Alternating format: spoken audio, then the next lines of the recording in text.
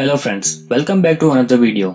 Many of you have buy Raspberry Pi and SD card but don't know how to install OS on a SD card and how to do a primary setup of a Raspberry Pi. Well, today we are talking about the same. We will go through the various steps like download the OS file, format the SD card, and if you are on Windows, then write image to SD card using RPi installer. And if you are on Ubuntu side or Linux side, then you can also use a startup disk creator. We are going to see the boot OS, then first boot of Raspberry Pi, and we'll see the interface and what are the basic functionality and features we have. You are watching DTech and let's get started. What are the things required? First, Raspberry Pi 4.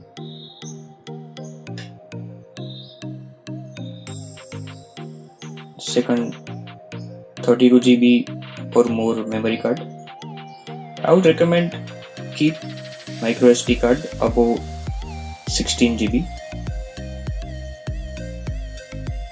Then one card reader. First, we need to open raspberrypi.org website. Then navigate to software. Then here you can find Raspberry Pi OS.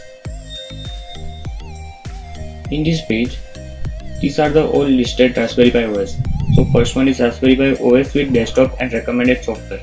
So the file size of this OS is around 2.8 GB because this image file contains all the recommended software from the Raspberry Pi. Second, Raspberry Pi OS with desktop. So there is no recommended software, you need to download it additionally. Then last one is Raspberry Pi OS Lite. So these contain only main features of the Raspberry Pi OS. Additionally, you can plug in other modules to this. Apart from this, we have some other OSs available like Debian Buster, Libra, which contain Kodi Entertainment Center distribution, then Ubuntu Desktop, Ubuntu Server, Ubuntu Core, RetroPie. So these all are the third-party OSs. You can also plug this in to your Raspberry Pi. So today we are going to see this Raspberry Pi OS with desktop and recommended software. So click on the download. So click on save file. It will download. Now we have this OS downloaded. We are first going to extract this here. Now we have this image file. Now I'm going to plug SD card to USB port.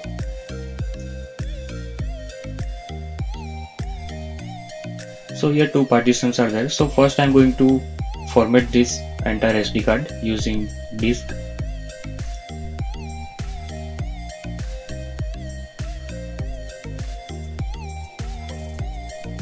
Go to 32 GB drive and click here and format disk.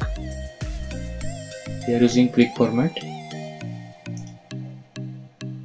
and this MBR partitioning type we are selecting. Click on format. SD card is formatted. Now we have two ways to install this image to the SD card. So first way is go to this Raspberry Pi OS page. Click on software. Here we have one Raspberry Pi OS installer. This is the software which you can use to install this image file to the SD card. So we are going to see this way first. Click on download. Save this file.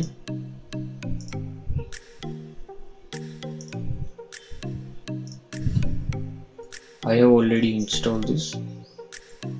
Go to Imager. So this pop-up will appear. Here you can choose the OS. So the benefit of using this Raspberry Pi Imager is if you don't download any OS, then there are some listed operating system you can find which supported by the Raspberry Pi. So first is 32-bit Raspberry Pi OS. If you want 32-bit OS Lite or full version, then also you can download from here. This is the same image which we have downloaded. So what this software will do, it will download that image and store in your system. you don't need to download manually. Then there are also other operating system file like Ubuntu, Manjaro, RISC OS 5. If we go to media player, then we have this Libra for the Kodi. Emulation, we have this Recalbox and RetroPie. And other OSs are like this. These are all the third-party OS. You can also download this. You can also format card for the FAT32 using this tool. So here, first we are going to go with use custom, which is here. .img file you need to select, and then in storage you need to select the SD card. If you have connected SD card, this entry will appear here. Then click on write. It will write this image to this storage. And if you don't use this use custom and go to Raspberry Pi OS full, then this software will download this entire img file first, then only the software will write the data to the SD card. But we have this img file, so we are selecting this and storage, and then click on write. So data will be erased. Yeah, it will ask for the password. This is very handy software. If you don't want to go to website and download the file and use some third-party tools to write that img file to your SD card, then this is the official Raspberry Pi imager tool you can use. Let's wait for this. So if you don't want to use Raspberry Pi installer, then we have one more way to install this img file to your SD card. So that is startup disk creator. This software you can find built-in in Ubuntu. So here there are two parts. You can add a source disk image file. You need to select disk images, and here you will find .img file, and then you can plug SD card, and here you can find that your SD card, and then you can click on make startup disk, and the process will same. It will write entire img file to your SD card. So you can use both the way. You can use the official Raspberry Pi tool, or you can use this startup disk creator. It's upon you. So now SD card write is successful. This message is up here, and now you can unplug the SD card. Now we are going to add this SD card to the Raspberry Pi and boot up. So now we have boot up to Raspberry Pi. So this is the first screen you will get. Make sure you have connected Ethernet, so you will get internet access. We are click on next.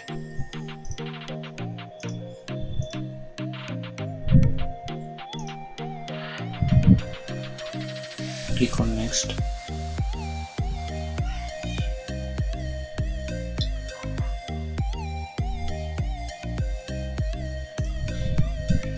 So it asks you to change the default password. So by default Raspberry Pi has Raspberry password and Pi is the default user.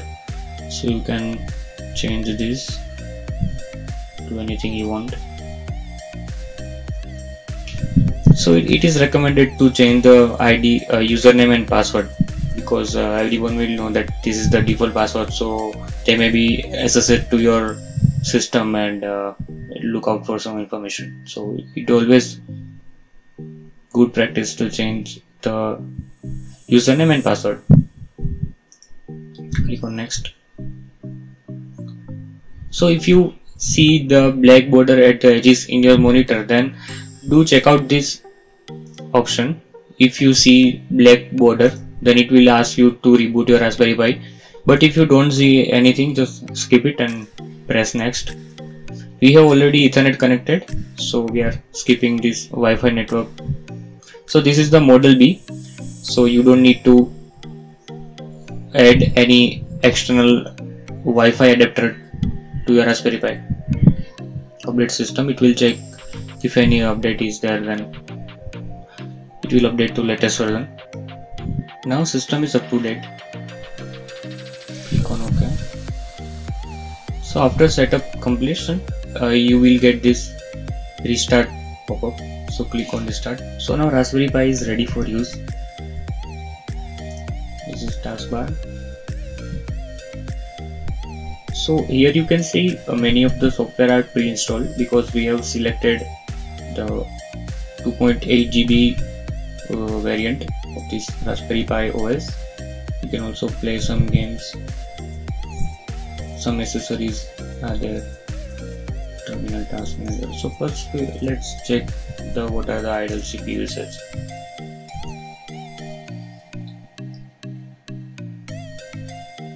Around 7 to 8% CPU usage is there, and 189 MB of RAM utilization out of 3.7 GB, which is very great. This is well optimized OS, we can say.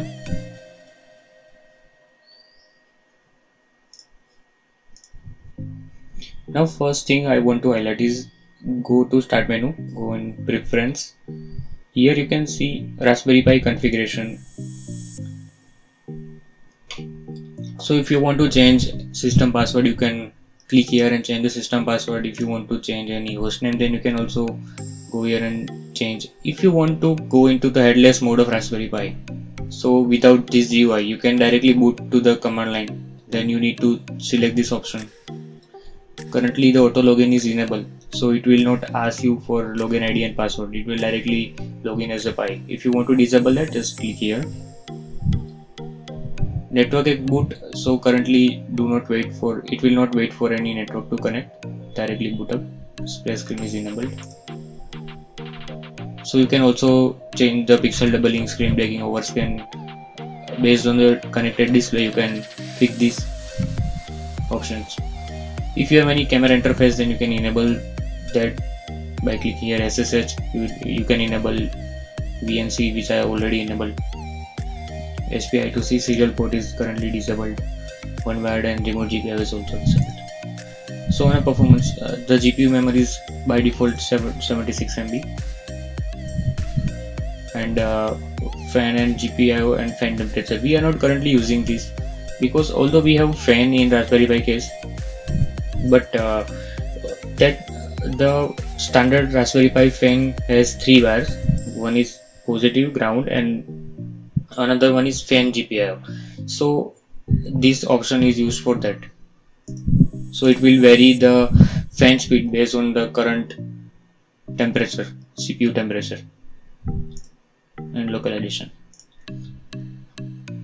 Yeah, so you can ready to go. And found that this video is very helpful and you want more video like this, then do comment below how you like this video. Subscribe to my channel to see this kind of video in future, and also press the bell icon so you will get notified whenever I post a video. So that's it for today, and I will see you in the next one.